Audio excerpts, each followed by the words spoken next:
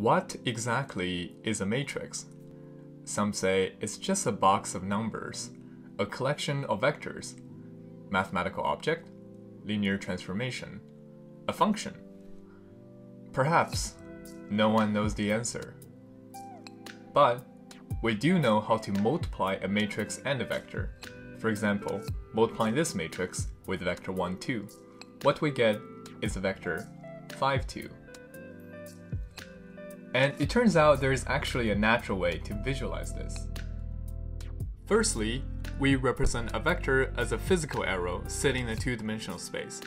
And as the vector gets multiplied by the matrix, the tip of the arrow moves from the coordinate 1, 2 to the coordinate 5, 2.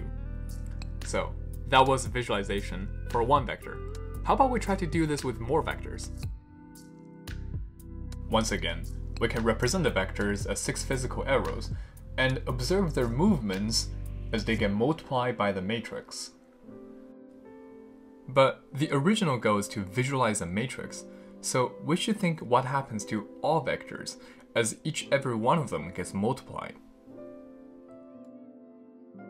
Our computer tries its best to add many arrows on the screen to create the illusion of every vector and the multiplication. Well, that was a visualization of matrix I asked for, but it's just a horrible visualization. There are too many vectors moving at the same time, too much information for my tiny brain to process, and we need to improve this. So, to improve the quality, we're going to apply 2 tricks. Firstly, let's squint our eyes and focus on a smaller region of vectors. The second trick we do is to represent a vector as a dot instead. Consider our old friend vector 1, 2. Now it's a dot sitting over there. The matrix multiplication would move this dot to the coordinate 5, 2. And we can replace all the vectors within our focus region with many dots instead. And then we observe the matrix multiplication. This is much better. We have essentially built an engine which creates a visualization for any 2x2 matrix. The very natural thing to do next is to just plug in a bunch of different matrices in there and watch the transformation of the dots on the screen. And very soon, interesting patterns start to emerge.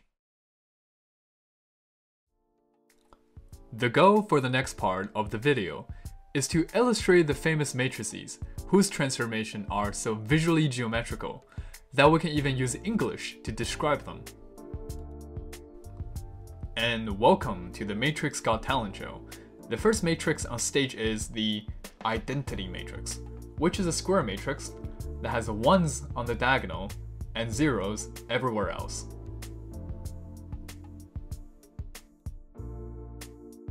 So, tell me about your transformation on vectors. Wait, there was no transformation? Nothing at all? Huh, that's kind of a boring start. But this actually makes sense. If you multiply any vector with the identity matrix, you get the same vector back. So there will be no movements of the dots at all. If we try to label every matrix with a tag, what would be the tag for identity matrix? Well, I say it would be no transformation, or does nothing, boring. The next one is a scalar matrix. The numbers on the diagonal line are the same, and 0s everywhere else. So it's not saying that there is only one matrix that is the scalar matrix, but any matrix that satisfies this form is regarded as a scalar matrix. Let's try this matrix here.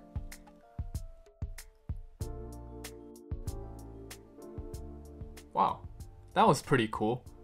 Our rectangle got bigger. And the notable thing is, there wasn't any sense of distortion, but rather like every single dot moved uniformly. Let's try one more. Oh, this one seems to be moving our dots even more aggressively outwards. So zoom in now.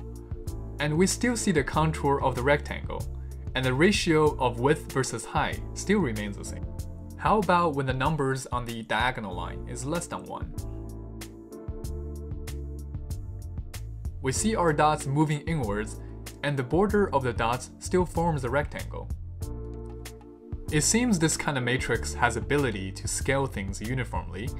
For k greater than 1, the matrix is stretching all the vectors outwards. For k less than 1, the vectors are stretched inwards. For k equal to 1, nothing moves because this is the identity matrix. What interesting thing can we do about this? If you really ponder upon the idea of a shape on 2D space, then it's really just an infinite number of dots sitting closely together. And guess what? If matrix can move dots, the matrix can transform shape. And here, we apply the scalar matrix to the triangle.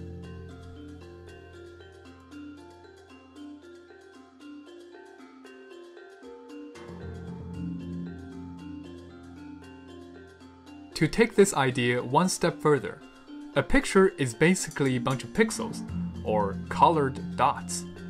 Then we can transform picture as well. Let's apply a scalar matrix to the Mario here.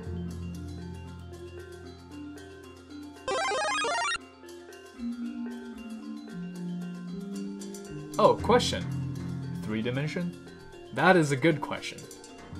A vector in R3 can be represented as 3-dimensional arrow, or likewise 3-dimensional dot.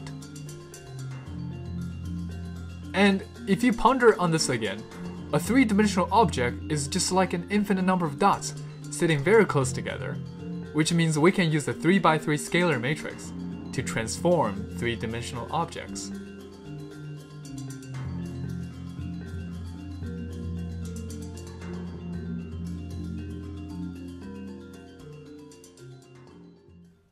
The next one is not famous enough to have its own name. But the idea is you take the identity matrix and modify exactly one number on the diagonal line. And let's call this the of1 matrix. Dots were moving along the y-axis, while the x-coordinate is unchanged. How about a different one? Dots are moving along the x-axis, while the y-coordinate is unchanged. If we keep playing with the visual engine we have, the pattern starts to become clear. For whichever entry on the diagonal line that is not 1, but k, it scales everything along the axis by a factor of k, while the other axis is not changed. And this really has to do with our way of representing vector as dot. We let the first entry be x, and the second entry be y.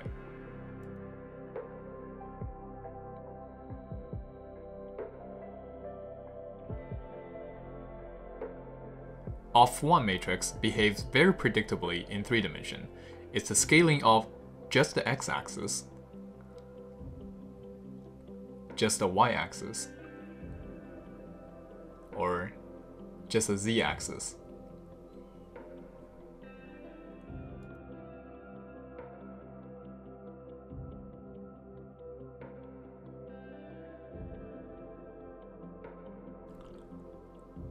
Hey, you back?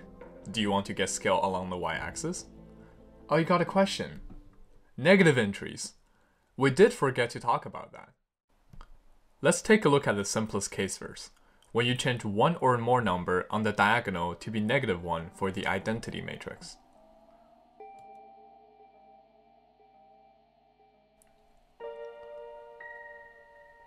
Seems there's a reflection by the y-axis, and nothing is scaled out of proportion. This one?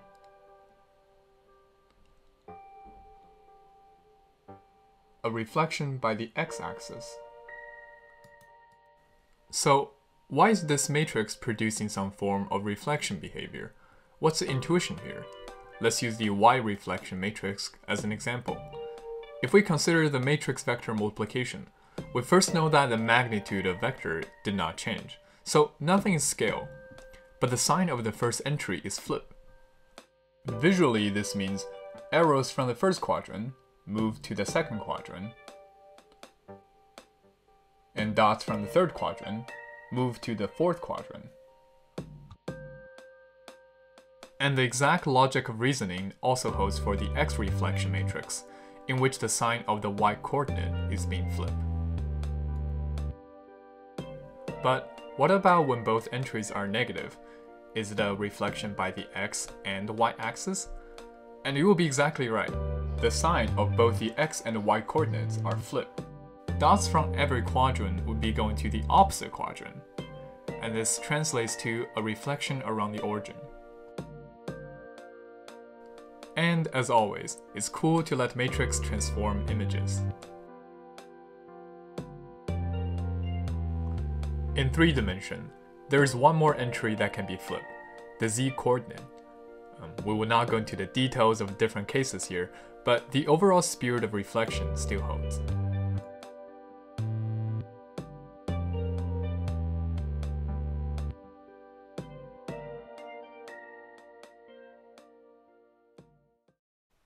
Next, enters the diagonal matrix, which is another square matrix that can have any numbers on the diagonal line, but zeros everywhere else. And the understanding of this matrix actually ties closely to the reflection matrix and off-one matrix we visualized earlier. Before me presenting you with the visualization, we can even try to guess what it might look like. But firstly, allow me to say something very important. Matrix to matrix multiplication is really not multiplication at all. When someone say, I want to multiply matrix B and A to get matrix C. Okay, what that person really saying is, I just want one matrix, which is matrix C, which can compose the overall transformation if first apply A and then B, but in just one transformation. For example, we can multiply or compose these two off-one matrices on the left to get the diagonal matrix on the right. And we already know exactly what kind of visual transformation those two matrices would have, since we have labeled them earlier. So what do you think the diagonal matrix would do?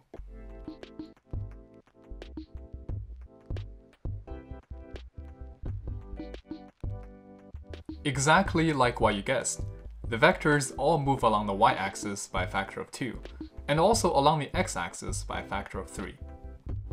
How about this diagonal matrix here?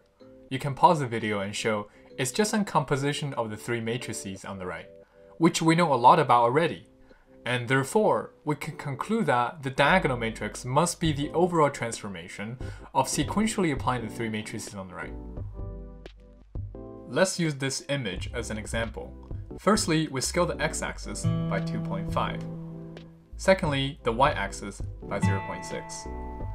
And thirdly, a reflection. And this diagonal matrix, which is a composition of the 3 matrices on the right, which just encapsulates the 3 transformations, but in one go.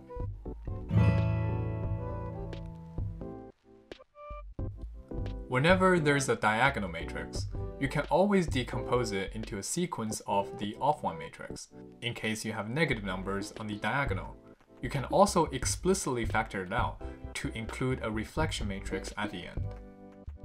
For this 3x3 diagonal matrix, we know it will just be a composition of 3 different off-one matrices, and we can directly read the numbers from its diagonal line. So it will scale the x-axis by 3, y-axis by 2, and z by 0.5.